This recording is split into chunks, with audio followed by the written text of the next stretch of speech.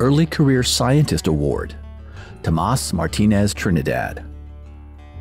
Tomás Martínez-Trinidad received a Master's in Silviculture from the Colegio de Postgraduados in Mexico and a PhD in Arboriculture at Texas A&M University. He is currently a research professor in the forestry program at the Colegio de Postgraduados, the lead institution in Mexico for arboricultural studies, and has published nearly 30 papers in several internationally recognized journals.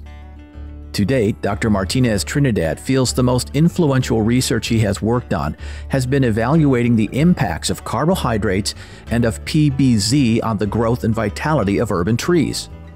When Dr. Martínez-Trinidad lectures or teaches courses, he reaches out to students with an interest in arboriculture to provide advice and guidance as they build a foundation for future career goals in the industry.